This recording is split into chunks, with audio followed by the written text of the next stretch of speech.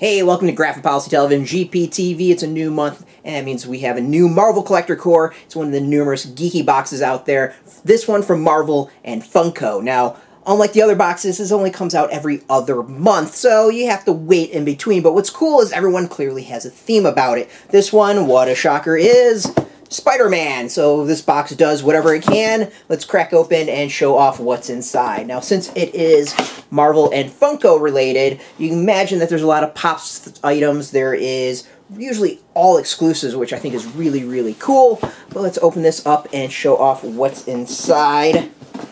First, we need to actually get this box open. There we go. Okay. First things first, something I really, really enjoy about the Funko boxes is that they have these neat items straight up. So you get buttons, you get patches that you can only find in here. And this one, of course, is Spider-Man related, so we've got the Collector Core Spider-Man patch and a pretty nice button. Now, the buttons, a lot of them are kind of chintzy that various companies do. These are really, really high quality ones. You know, you can do some damage with it. It's got some heft. All right, opening up, we're going to show off what's inside. Now, they've been adding this little handy cheat sheet of what you can find in the boxes, which is really cool, and I like it because what it does is actually gives you more background about the items. There's usually some background information about how they went about the design, maybe different alternative takes on something that they did that they didn't actually use. It's really, really cool. It's something that is, it adds tons to the box. So first and foremost, on top of the box, we've got a Spider-Man comic book. Amazing Spider-Man Collector Core. This is number 16, variant edition. Of course, it's got the Funko branded look to it. Now, I've said it a million times over, I'm not the biggest Pop fan, but to get variant comics, I'm a huge fan of those, so no complaints there. You know, this, of course, is going into the collection. You can only get it in this box. So, really nice. Most of these boxes seem to have variants of that sort, but we're going to go to the Pop since we're going to go off the thing that I tend to dislike the most. And this one's actually pretty cool. I got to give some props to it. It's got a really neat design. We have Spider-Man doing his iconic thwip little thing going on, and he's leaping in the air, so there's a base for him to stand on.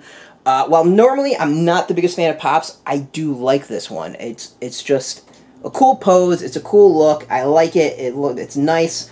So a little facts about it. This is the 10th Spider-Man Pop created, but the first and only leaping pose Spider-Man Pop on a flying stand in the line from Funko. You know, the little cheat sheet shows off the color choices that they have to do, the original sculpt, and then, of course, the final product and packaging that you can see right there, and it's got the nice sticker that this is an exclusive. So, pretty solid. I like it. Thumbs up from me. Next, we're going with much bigger. We've got a Fabrication Spider-Man. Fabrications, I only have a couple of these in my collection. I kind of dig them a bit more than the Funko. I mean, they're basically pop figures that are blown up and squishy. They're not quite plush figures, but they're not quite Funkos either. So the Fabrication is, they decided to save this Fabrication from the original line right before they launched because they thought it would be the perfect addition to this box. This is the largest item they've included in the box so far. It's so large they had to reconfigure the size of the box several times in order to fit it. Again, they show the concept, they show the color in their little cheat sheet. I think that's pretty neat. So this is the final product shown off. I don't know if this is necessarily an exclusive, but I believe... Oh, no, yep. Right there, right on top, exclusive. That answers my question. So, pretty cool item. Finally, this is actually a box that doesn't have quite as much as the rest. We've got a hat, another exclusive. As I said, everything in the box is exclusive. Notice the keyword, exclusive. This one, I actually kind of like it. So this is a new product. It's the first they did. It's scarves in a few boxes back that I actually wear out and get complimented on. This is a hat. So it's got Spider-Man in his kind of Funko look.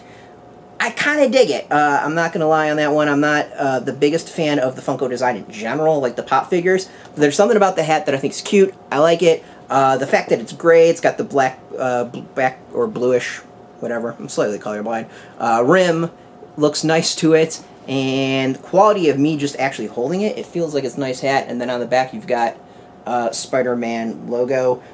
They've got this really cool design. Looked like there was maybe some alternates that they were doing. yeah, some alternate designs. There's like a black design on the sheet. Kind of neat. So the other thing, it's got Marvel and Pop on the bottom. You know, I'm not always the biggest fan of providers kind of pushing themselves on this, but it's unlike Nerdblock where they have got their URL on some of their t-shirts.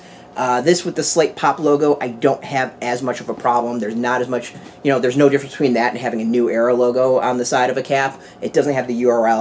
I hate the URL. I think it just looks stupid on products.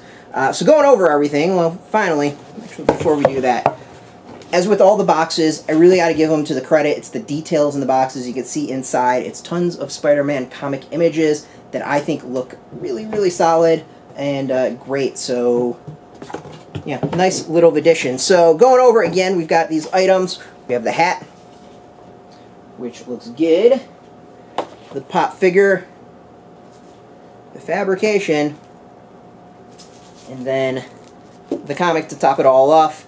So again, these boxes come out every other month. I want to say they're about $50 a box. If you want yours, you can order at the link below, and you'll get yours in 2 months. And what will that be? It'll be Doctor Strange. Of course it'll be Doctor Strange. It'll be close to the release of the film, so they tend to time things for their movie releases. So pretty solid work in that. I imagine we'll probably get more Funko Pops. I'm going to go out on a limb and say there will be an astral form figure of something, but that's just a guess. So if you're a Doctor Strange fan, this is going to be one box you're going to need to get and should get.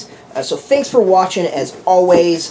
This has been Graphic Policy Television, GPTV. You can catch us every single day at graphicpolicy.com. Of course, we're on Twitter, Facebook, YouTube, all at Graphic Policy, keeping it nice and consistent. As I said, if you'd like your own, you can go and use the link and get your own Marvel Collector Core and start collecting. I think it's a must-have for Marvel fans. It's one of the best boxes if that's your thing. So until next time, as always, thanks for watching, and much appreciated. Keep it geeky.